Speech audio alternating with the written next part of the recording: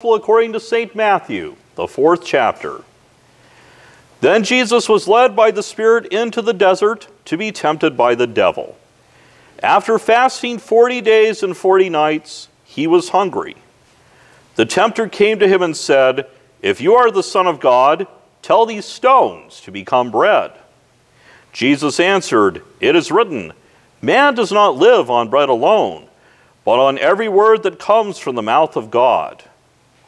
Then the devil took him to the holy city and had him stand on the highest point of the temple. "If you are the Son of God," he said, "throw yourself down.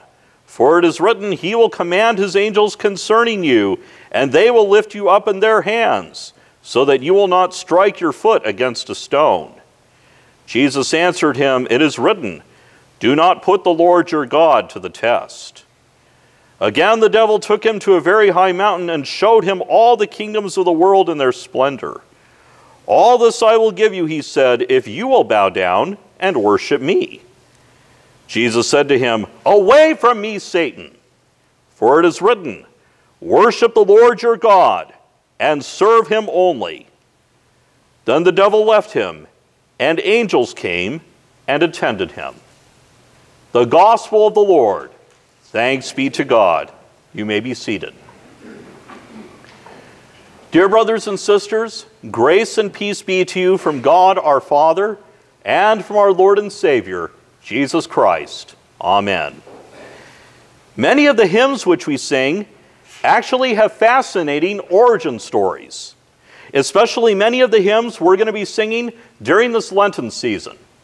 And in fact, what I'm going to do is, as often as possible, tell some of the stories of how many of these hymns came to be written. One such hymn is the hymn we just sang a few moments ago, "The Old Rugged Cross," which was written by a Methodist itinerant preacher named George Bernard. Now, George Bernard was actually born in Youngstown. While working as he worked as a coal miner in his youth and then was called to the ministry. He worked as an itinerant preacher, meaning that he traveled around a lot from place to place. And in many of the places he traveled, he had a particular favorite verse which he quoted, John 3:16. When quoting John 3:16, he always seemed to have a vision of the cross. The cross always came to mind whenever he was quoting John 3:16. And on one particular occasion, as he was preaching, and as the cross was coming into his mind, an original melody started to come through, a melody that he himself devised. Even though the melody seemed to come to him, the complete melody came to him right then and there, he couldn't really think of any words to go along with it. He struggled and he struggled to come up with something, but the only thing that he could think of was, "I'll cherish the old rugged cross." And little by little, bits and pieces started to come to him.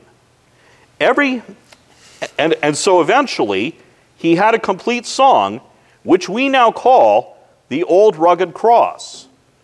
There's even more to the story. He sent the manuscript to a publisher, asking if his publisher could set chords with the melody line. His publisher did so, and he returned the sheet music with the message, you will hear from this song." And sure enough, over the years, that's what happened. That's what has happened.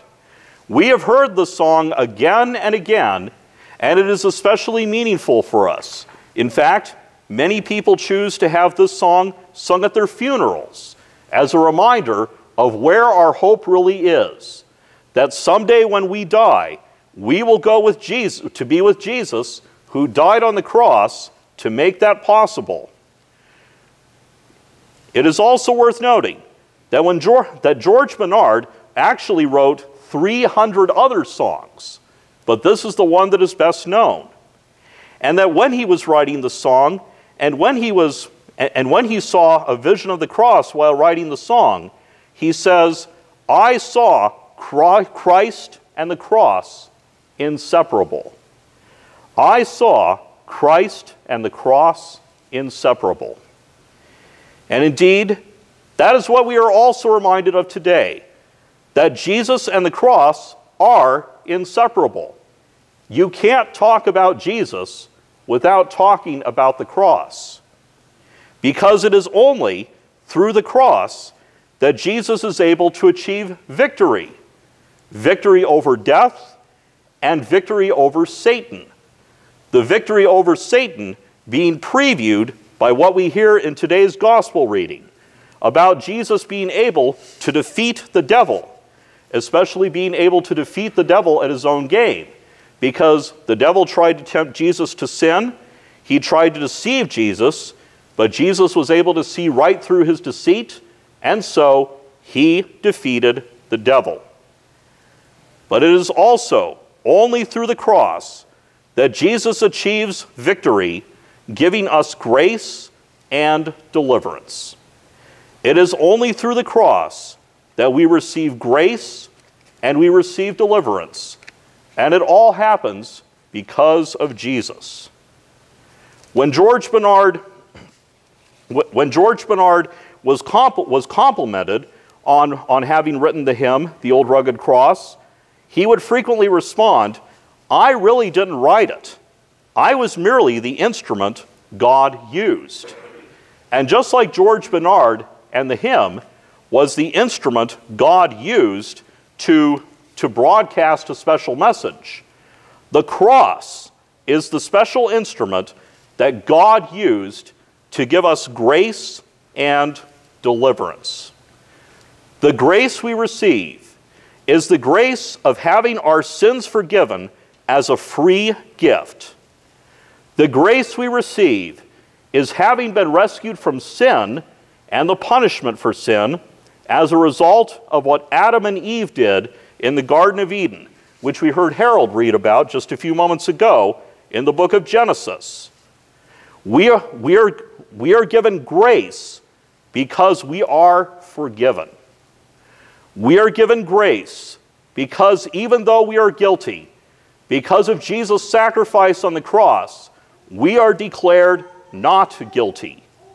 We receive grace because, as Paul writes in Romans, how much more did God's grace and the grace that came by the grace of the one man, Jesus Christ, overflow to the many? Grace overflows to us today. Forgiveness overflows to us today. The chance to start over overflows to us today. The chance to start again overflows to us today. The chance to leave everything else behind and live a new life overflows to us today. The chance to leave everything we have done behind overflows to us today. The guilt of anything we have done is removed, and that overflows to us today. The hurt that others have done to us is all removed and overflows to us today. All of God's wonderful gifts overflow to us today. And it is all made possible by the death of Jesus. As I have been saying the last couple of weeks, the message of the cross is simple. Jesus died on the cross for us. Jesus died on the cross for us to make grace possible and to make deliverance possible. We are delivered from the power of Satan. We do not need to fear the power of evil. We do not need to fear the power of the devil. We do not need to fear anything harming us. We do not need to fear anything coming against us and winning, because we know, we believe, that Jesus has already delivered us. Jesus has already rescued us. And because he has won victory, our victory is already complete. Our victory is already guaranteed. There is nothing that can come against us, nothing that can harm us, because Jesus has already won victory. There is nothing that can try to convince us that God can't do everything and God can't do anything, because we know and we believe that if God can raise his Son from the dead, if God can win victory over sin and Satan, he can do anything. If God can win victory over death, he can do anything. If God can defeat all the powers of evil, he can do anything. And once again, we have this guarantee because Jesus died on the cross. Jesus died on the cross, negating and nullifying the power of the devil. Now, that's not to say, of course, that the devil is not still alive and active. Unfortunately, all you have to do is simply turn on the news, and you can see the power of evil at work and active. You can see the power of temptation at work and active. But what we can say in the face of evil, what we can say in the face of any temptation is, you have lost, God has won. You have lost, God is already victorious. God has already won victory over the power of evil, and evil will not ultimately triumph because Jesus has ultimately triumphed. Therefore, we can be confident and we can be assured, not because we have any power ourselves to face evil, not because we have any power ourselves to defeat evil and temptation, because we don't. We don't have any power to defeat evil on our own. We don't have any confidence on our own to be able to defeat evil and sin. Only God can do that. Therefore, we trust in his power, and we trust in what he has already promised, what he has already made possible. Victory. Victory through grace and victory through deliverance.